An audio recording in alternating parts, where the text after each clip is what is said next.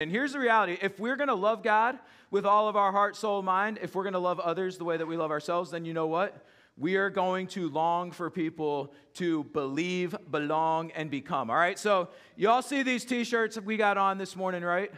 All right? So I want to just kind of drill this into our church on a regular basis so that way we know. We want people to believe in Jesus and his what? His transforming power, okay? So I'm going to say we want people to believe in Jesus, and then I'm going to say, and what? And you're going to say, and his transforming power. Y'all got that? Everybody good? All right. We want people to believe in Jesus and his transforming power. We want people to belong to his church. I didn't get that far ahead, but these are things that I've been saying over and over again. So I was like, you know what? I got to make sure our church knows what each one of these words represents, all right? So we want people to belong to his church, all right? So we want people to belong to his church.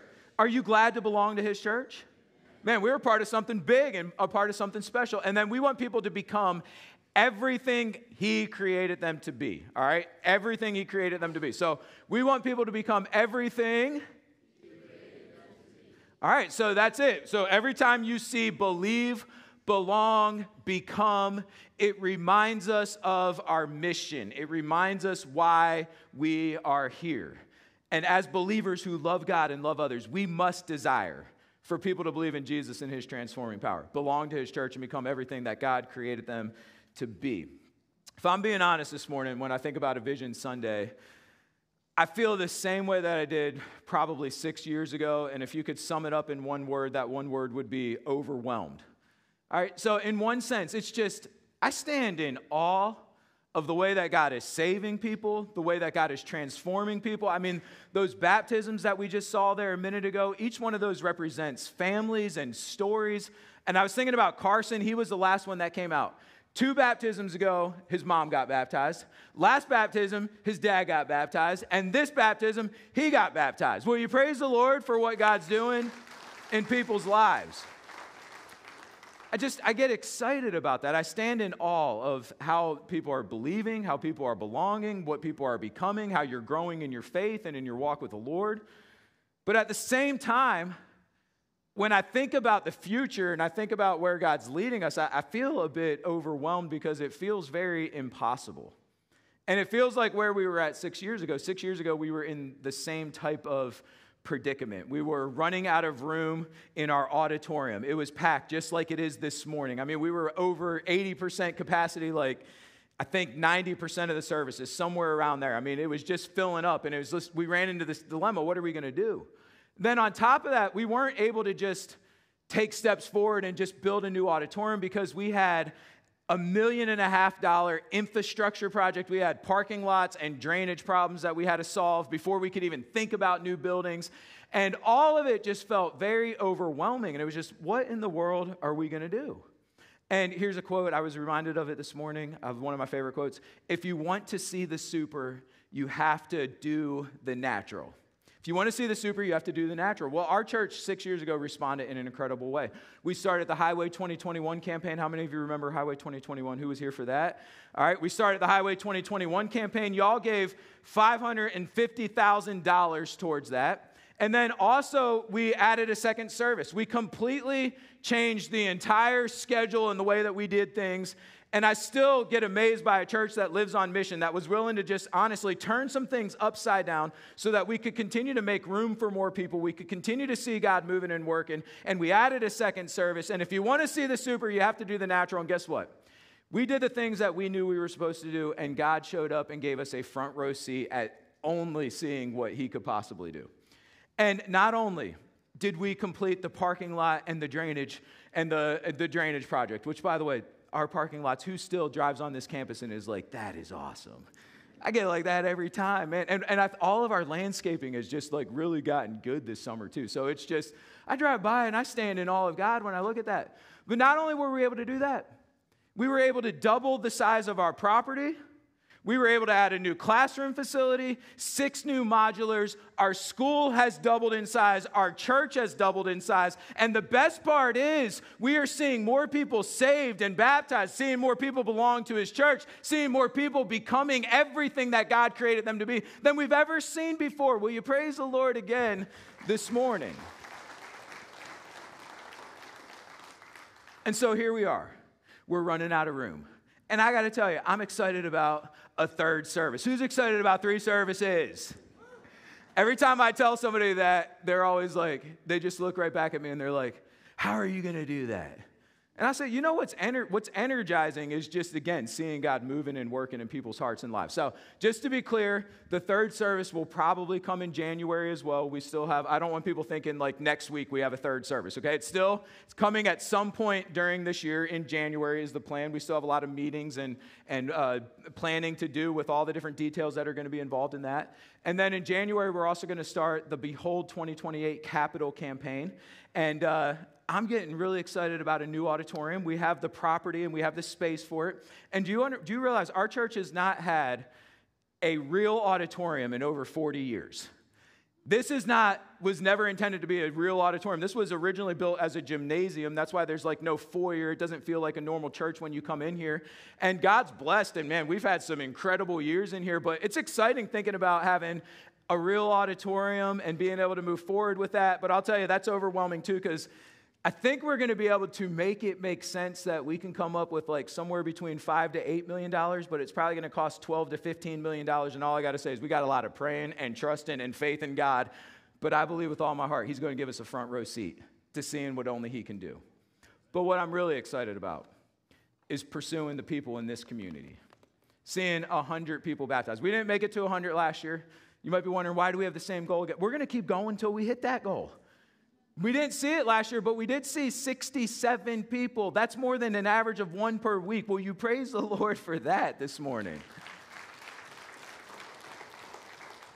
And I'm really excited about the money that we get to give towards missions too. And next week, we're going to introduce to you the Philippines Heritage Project. That's all I'm going to say. But it was really cool to be a part of building that dormitory over in India. And we have another project coming up in the Philippines. And I love the fact that not only can we reach Milton and Pace, but God allows us to be a part of what he's doing all around the world for his honor and for his glory. And so I truly am excited about this upcoming year and just, again, seeing God and seeing God move and work and being able to give him all the honor and glory and praise. And that leads me to the title of our message this morning. If you have your Bibles, go to Romans chapter 16. And we are going to finish the book of Romans this morning. And I'm excited. I think we did a really good job, 1 year exactly in the book of Romans. And how do you end an awesome book like this? You end it exactly the way that Paul ends it. He ends it with a doxology. Now, how many of you, when you hear that word doxology, you automatically think of praise God from whom all blessing? Sometimes when I hear doxology, that just pops into my mind right there. And you know what a doxology is? A doxology is words that ascribe praise and glory to God for what he's done. And you know how Paul's going to end this book? Paul is going to end this book the way that we should live our lives, the way that we should get up and start every single day, the way that you deal with incredible truth. He uses his final words to draw attention to the glory of God for what he's done. And we could not have a better passage for a Vision Sunday than this one. So here's what I'm going to do. I'm going to read verses 21 through 24, and then you all are going to help me read verses 25 through 27, okay? So can everybody do that this morning? So Romans 16, I'll read 21 through 24, and then we'll all read the doxology together in 25 through 27. So the Bible says in Romans 16, verse 21, Timotheus, my work fellow, and Lucius and Jason and Sosipater, my kinsmen, salute you. I, Tertius, who wrote this epistle, salute you in the Lord. Gaius, mine host, and of the whole church saluteth you. Erastus, the chamberlain of the city, saluteth you, and Quartus, a brother. The grace of our Lord Jesus Christ be with you all. Amen. Now, everybody help me out, 25, 26, and 27. Here we go. Now to him that is of power to establish you according to my gospel and the preaching of Jesus Christ, according to the revelation of the mystery, which was kept secret since the world began, but now is made manifest, and by the scriptures of the prophets, according to the commandment of the everlasting God, made known to all nations for the obedience of faith. To God only wise be glory through Jesus Christ forever. Amen. Now, there is a lot of truth here, and we're going to get right down to it. I was reading some messages from a man that took 7.5 years to go through the book of Romans. And he spent 6 messages on this last passage that I'm going to preach here this morning, because every single one of those phrases that we just looked at is packed with meaning. To God be the glory. So let's just jump right in. The first thing that I want us to see this morning is that we belong. We belong. The verses that I read to you in verses 21 through 24, Paul mentioned 8 more names. Now, he just finished his final appeal to the Romans, where he was warning them about watching out for the false teachers and watching out for division that could come in there. And now he picks right back up where he left off with all of his final greetings. If you were here a couple weeks ago, in verses 1 through 16, Paul mentioned 27 people by name. And then here in those 4 verses that I read, he mentions 8 more people. 27 plus 8 equals... Only a few of you had that. School is back in session this morning. 27 plus 8 equals 35. That's exactly right. 35 names of people. Real life people here. And I just want to point out that churches are made up of people who belong to something special. When you go through names like this, each one of these people have a story. They have something that's interesting about them. They're made up of people who belong to something special. Now, some highlights from these verses. Look at verse 21. He says, Timotheus, my work fellow, and Lucius and Jason and Sosipater, my kinsmen, salute you. Now, we don't know much about Lucius, Jason, Sosipater, besides the fact that they were more than likely fellow Jewish countrymen of Paul's, and they were also worked closely with Paul. Outside of that, everything is speculation, and people speculate, but we're just going to leave it at they were people that were special to Paul. But Timothy, we know a lot about Timothy. For instance, for the past 8 years, Timothy had served with Paul and as his companion, and he had traveled and he had ministered together with Paul. Paul was mentoring Timothy to take over his ministry for him one day. Paul says in Philippians that he served with him as a son with a father. Now, this is a very extremely close relationship. And he also says in that same passage that he had nobody else like Timothy who would care for them the same way that he would care for them. And so Timothy is his kindred spirit. And I want you to understand right now, nothing will bring you closer to people than serving with people. When you have a common goal, and when you belong to something that is bigger and greater than yourselves, nothing is going to bring you closer to people than serving together with people like that. And that's what happened here with Paul and Timothy. You want to know something else that's really cool about Timothy? Timothy was raised by his grandmother and his mother. I just think that this is such an important thing to point out this morning. We don't know much about his father besides that he was a Greek and he was most likely a non-believer. But the Bible gives credit to his grandmother and his mom for passing on their faith and raising him up into the Lord where he becomes a servant of God like he is. And all I can say to you is, it doesn't matter what your circumstances are if they are less than the best. God is able to work in you and through you in incredible ways. And I just love pointing out how the gospel works. So that's Timothy. Then in verse 22, it says this, I, Tertius, who wrote this epistle, salute you in the Lord. So you have Tertius here in verse 22. You have a man by the name of Quartus in verse 23. And many people believe that these both were former slaves.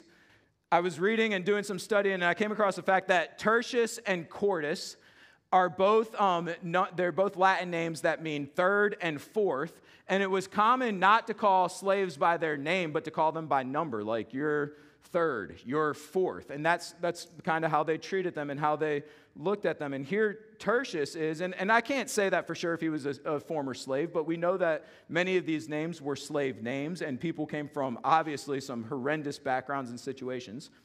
But what we do know for sure about Tertius was that he was Paul's, you ready for a big word? Amanuensis. I don't know why. I just decided to throw that out there because every single message and every single thing I read, they wanted to throw that big word in there, that he was Paul's amanuensis, which just basically means he was his secretary. Now, whether it was because Paul was not physically able to write the book of Romans, or whether it was just common practice to have a secretary, which a lot of people said it was just a common practice of the day, Tertius only wrote the epistle in the sense that he wrote down what Paul told him to write down, all right? So he was his secretary, and he wrote down what Paul told him to write down. So why is Paul the one that's passing on all of these greetings? And then all of a sudden, Tertius just puts himself in this story. He says, I, Tertius, who wrote this epistle, greet you. Is it because Paul said, hey, go ahead and pass along your greeting? I mean, you've been a big part of this. Or was Tertius just sitting there and he's like, Paul's sending on all these other greetings, and did he get overwhelmed by what he was writing about the gospel and the amazing doctrine and truth in this book that he just gets overwhelmed and he's like, I want to put my own greeting in here? Honestly, it doesn't really matter. What matters is that by the inspiration of the Holy Spirit, Tertius makes it into the Bible, and he makes it there because he was wholeheartedly serving the Lord, and he was fulfilling a huge responsibility, and he got to be a part of something great. And then you get to verse 23. Everybody look at that with me. He says, Gaius, mine host, and of the whole church saluteth you. Erastus, the chamberlain of the city, saluteth you. And then Quartus, a brother. So you have Gaius. Many people believe that Gaius is one of the two people that Paul baptized in the church at Corinth, and he mentions him in 1 Corinthians chapter 1. But what we know about Gaius is he must have been a wealthy man because Paul stayed with him, and he hosted the whole church in his house. So he's a man of means. And he takes what he uses and takes what he has and uses it for the Lord. And then you also have a man by the name of Erastus who was the city chamberlain. He was a local government official. And I've not been to the city of Corinth, but I'm told that if you go to the city of Corinth today and you go to the ancient ruins, you will find a marble stone that has this man Erastus mentioned in it that dates back to the time of Paul. And here you have a city official that somehow gets saved and his life gets turned upside down, and he is a part of the story of what God did in Corinth and what God's doing through the church and what God's doing throughout all of the ages. So you have 8 different names, 8 people with unique stories, unique backgrounds, unique testimonies. You have former slaves, you have wealthy people, you have government officials, you have mothers, you have grandmothers, you have people who realized that they belonged to something that was greater and bigger than themselves, and they decided to wholeheartedly serve God. And as a result of that, they get put in the story that God is writing and telling about his church and the lives that are being changed and the world that is coming to know Jesus Christ as their Savior. And here's the practical application. Include yourself by serving. Include yourself by serving. You know what the beauty of the gospel story is? It's still being written.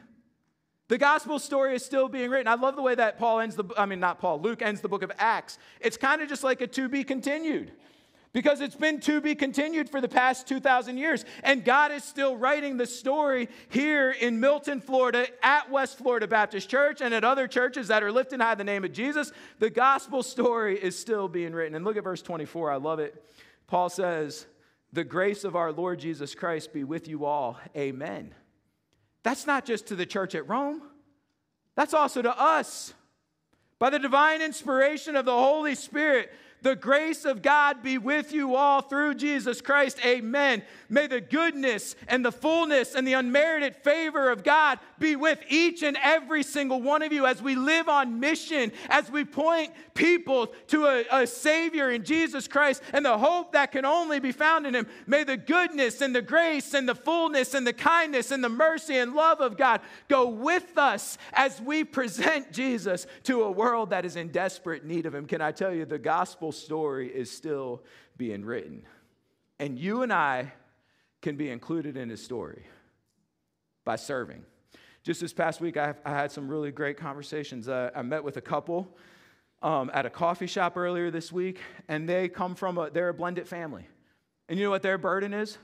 Their burden is to start a ministry that ministers to blended families and the unique needs that come along with that. I'm sitting there and I'm like, just listening to their testimony and a lot of the brokenness and the things that come with it. But by God's grace, he really does take beauty. He makes beauty from ashes and he transforms things for his honor and for his glory. Take that story and serve people. That's how we get included in God's story. Man, yesterday I was at a gym. I was at the CrossFit open house. And God's doing a work in Joey and Sandy back there. And there's a lot of people from that gym that are coming. And I think he just wanted to invite me to torture me. I couldn't even wash my back this morning, guys. My arms are so sore from that workout they put me through yesterday. But what I love about whenever I get a chance to talk to Joey, even yesterday, we're sitting there, we're talking, and he's like, he wants to use the gym and fitness and things that God's given him that he's passionate about. And how can we get people involved in this? How can we fellowship? How can we make this into a ministry? I love that. I think that's fantastic. That's how God takes us and uses us for his story. Hey, Jen Riley's sitting back there this morning. One of my announcements I have today is about Grief Share that's coming up. Grief Share has been an incredible class that we've had here. A lot of people from the community that have come that have lost loved ones and are going through just suffering and trying to put their lives back together. And Jen's going to step up and teach it this year.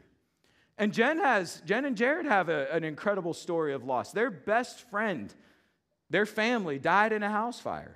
I think them and several of their children, I think all but one child was two children. All but two children were lost in that house fire. And Jen just had to go through that, just losing your best friends and the horrificness of that. But here she is years later, and she's going to allow God to work through what she's learned and how God's brought healing into her life and be able to minister to other people. That's how we get included in God's story. You belong to something bigger and greater than yourself. Serve. Take your talents, your abilities, your brokennesses, your messes. Surrender it all to God and watch him step in and clean it up and watch him use you in incredible ways for his honor and for his glory. So we belong. Not only do we belong, we become. Look at verse 25.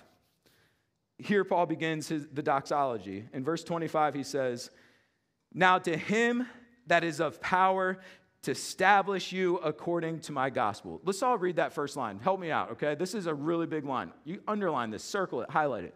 Help me read it again. Here we go. "Now to him that is of power to establish you according to my gospel." Of all of the things that Paul could have said about the power and majesty and might of our God and our Savior, you know what he says? That God has the power to establish you, that God has the power to strengthen you. Now, stay with me for a minute. He strengthens us, look at back in that verse, in verse 25, according to my gospel and the preaching of Jesus Christ. So we're strengthened through the gospel, we're strengthened through the preaching of Jesus Christ, and then he says, according to the revelation of the mystery, which was kept secret since the world began, but now is made manifest, and by the scriptures of the prophets. What Paul is saying here, why he's overwhelmed, why he can't do anything but praise, is it's all clicking and it's making sense. For 4,000 years, the way that God was moving and working in this world, it was a mystery. Even in the Old Testament, they had glimpses of God, and they knew a little bit about him, and they knew about a Messiah, but they didn't know how it was all going to work and how it was all going to culminate. In Ephesians, it says, even the angels, the principalities and powers, they're watching what God's doing in Israel. They're watching the Old Testament sacrifices and the tabernacle and the worship, and they're sitting up there, and they're just like, what is God doing? I wonder what he's doing. And then all of a sudden, Jesus, the creator of heaven and earth, God himself, leaves heaven. He's born in a virgin. He lives on this world for 30 years. I mean, even the angels are like, what is happening? What is going on and taking place? He dies on a cross.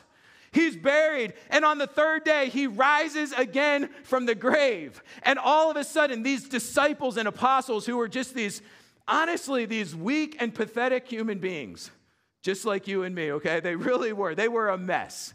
All of a sudden, they get this strength inside of them, and they get this passion, and they go out, and they start preaching the gospel, and now people are getting saved, Jews and Gentiles, and it's all coming together and culminating in this one unbelievable body of Christ. The church of God is born. His truth is going out. The world's being turned upside down for God, and all of a sudden, it all makes sense.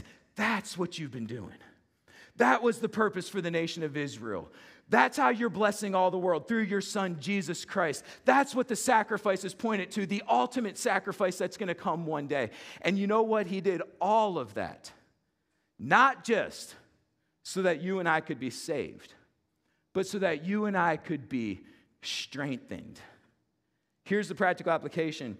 Strengthen yourself by faith. We become, when we grow and we become strong in our faith, strengthen yourself by faith. You know what's awesome about God? God feels no threat by our strength whatsoever. Have you ever realized that the most powerful leaders and dictators and tyrants throughout history, you know how they've gotten their power? By keeping their citizens weak, poor, and uneducated. You know that strong people are a threat to their power? Strong people are a threat to their glory.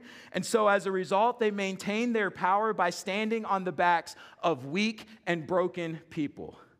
But can I tell you this morning, that is not how our God operates. You know how our God operates? He looks for the weak.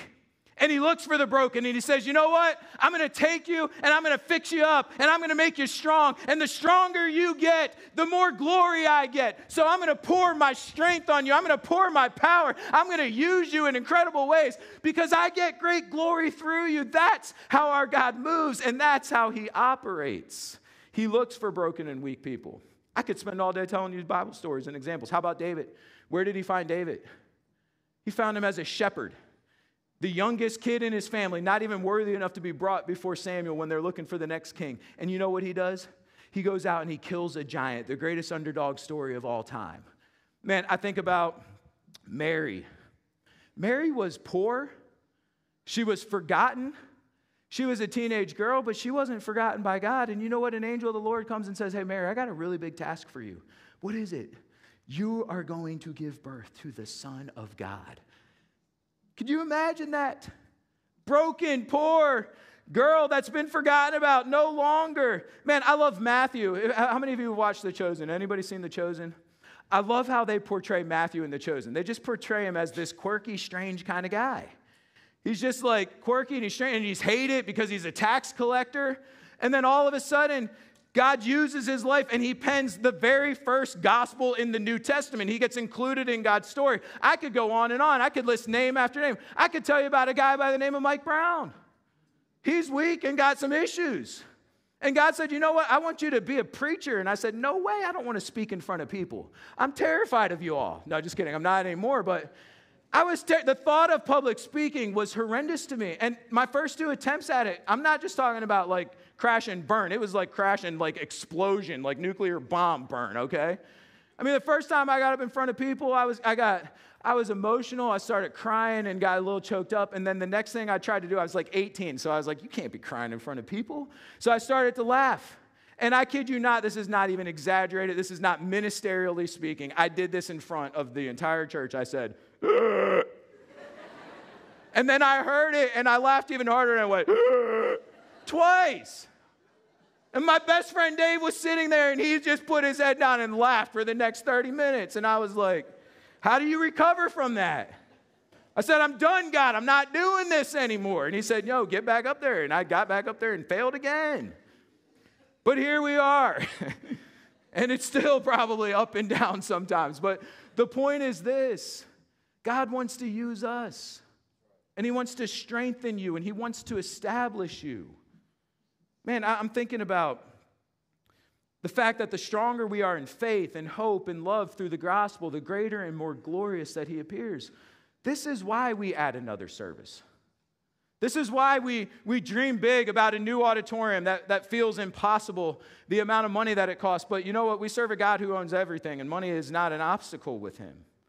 This is why we do those things. This is why we strive to give $1.5 million towards missions and to not just getting focused on here, but still remembering that we're a part of something that's greater and bigger than us. And if we honor what God honors, God will bless. This is why we strive and pray for people to be saved. This is why you take your talents and abilities and you get off the sidelines and you decide to serve God because God wants to strengthen us. You know what? We're not capable of the vision that God has laid out for us. It's bigger and greater than us. I don't have all the answers. We are not capable of it, but all I know is that I'm supposed to do what God tells me to do, and I'm supposed to follow him by faith. And if we do our part, God will give us a front row seat to seeing him do what only he can do. And you can either be a part of it or you don't have to be a part of it. But you can either stay weak or you can sit back and get amazed at how God comes in and how he strengthens you by pouring out the Holy Spirit and his power in your heart and in your life. And so let's just believe that God wants to take us. How many of you are weak? I feel really weak this morning after being at that gym. I felt really good too. I'll just give credit to where credit is due. We were having a little bit of a competition against Patty and Tiffany and Mary Catherine that were there, and Dave and I won in time, and I felt really good. Yeah, of course we did. We won. Until Tiffany had to come and rub it in that they did it the way that it was supposed to be done, and we modified it and did less of weights. So now I feel really weak this morning. Got beat by the ladies. Anyway, where was I? We're weak, aren't we? Not just physically, but we're just weak in our faith. We're broken. We got issues. We fall short of God's glory, but God is looking exactly for that. People that say, God, I don't know how you're going to do it. I don't know why you would want to use me, but here I am. Take me and use me in whatever way you see fit.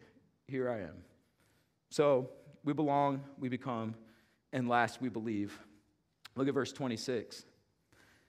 But now is made manifest, and by the scriptures of the prophets, according to the commandment of the everlasting God, made known to all nations for the obedience of the faith. We already talked about how the gospel is clearly seen. The Old Testament makes perfect sense now. Everything it lines up. You see it all in Jesus, and you understand what God has been doing. But then he drops this incredible line. According to the commandment of the everlasting God. Do you know behind Jesus Christ stands the everlasting God?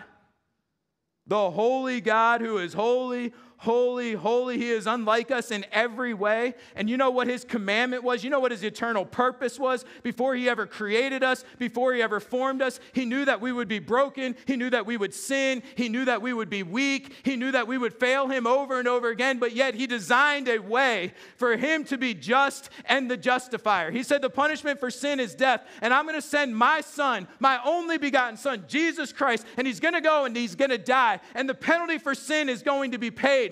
And when that happens and that takes place, then I will be able to be a justifier. I will be able to take all of those who believe in me by faith and declare them righteous, because I'm not looking at them, I'm looking at my son, Jesus Christ. That was the eternal commandment of our eternal God. Behind Jesus stands God, and everything's going according to his plan. And you know what else he says there? According to the commandment of the everlasting God, made known to all nations for the obedience of the faith. Man, why do we have to live on mission? Why is it always about people? And why is it always about witnessing? And why is it always about sharing our faith? And why is it always about our neighbors and our coworkers and our family members? Because that is the commandment that God has laid out for us. He wants his name and his gospel and his truth to be made known to all nations, to every kindred, tribe, tongue, and nation. We have been given a mandate. How can we do anything but lift high the name of Jesus? How can we do anything but care about people? How can we do anything but witness and pray and share and go and point people to the hope that can be found in him? It's given to us by the commandment of God. And so here's the last practical application, and we are done. Devote yourself to glory. Devote yourself to glory. Look at verse 27. To God only wise be glory through Jesus Christ forever. Amen. I can just see Paul just almost not even being able to write this. To God only, as he looks back on the entire book of Romans and where he started in chapter 1, for I am not ashamed of the gospel, for it is the power of God unto salvation to everyone that believeth. And here he's just wrapping up every theme that he just talked about. God doesn't want to just save me, he wants to strengthen me. To God only wise.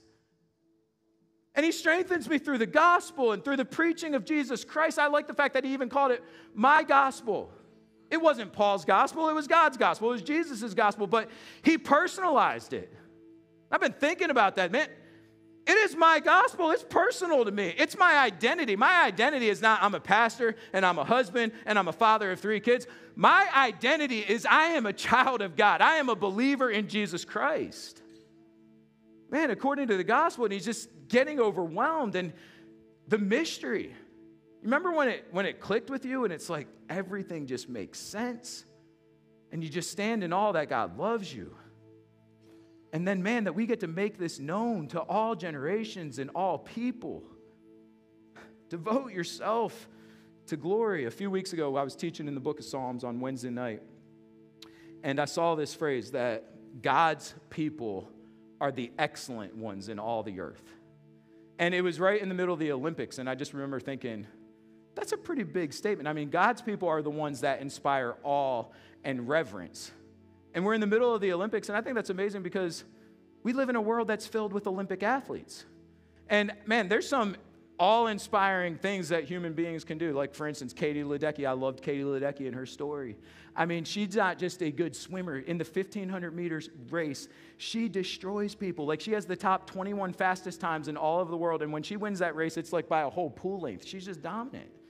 And then you got like Simone Biles. I watched gymnastics. I'm not going to be ashamed to admit it. It was fun this year. But Simone Biles, I saw her on that little balance beam, 4 inches wide. And she's like got her leg down. I can't even like get down like how she was, okay? I can't even do that.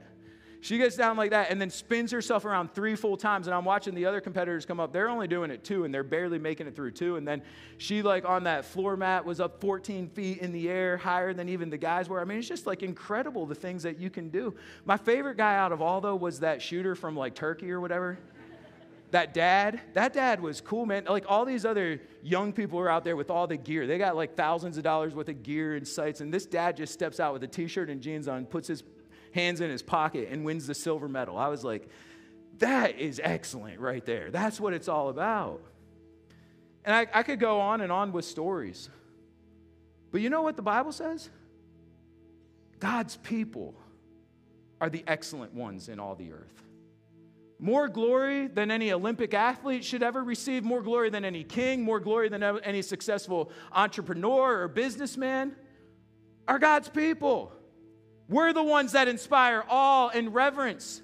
And is it because there's anything great about us? No, it has absolutely nothing to do with us. It has everything to do with what we devote ourselves to. And we devote ourselves to making the wisdom of God and the glory of God known and seen. We devote ourselves to other people seeing the truth and the worth and the beauty and the greatness of God because He alone is worthy of it. We devote ourselves to lifting high the name of Jesus and going to people and saying, yes, you're a sinner.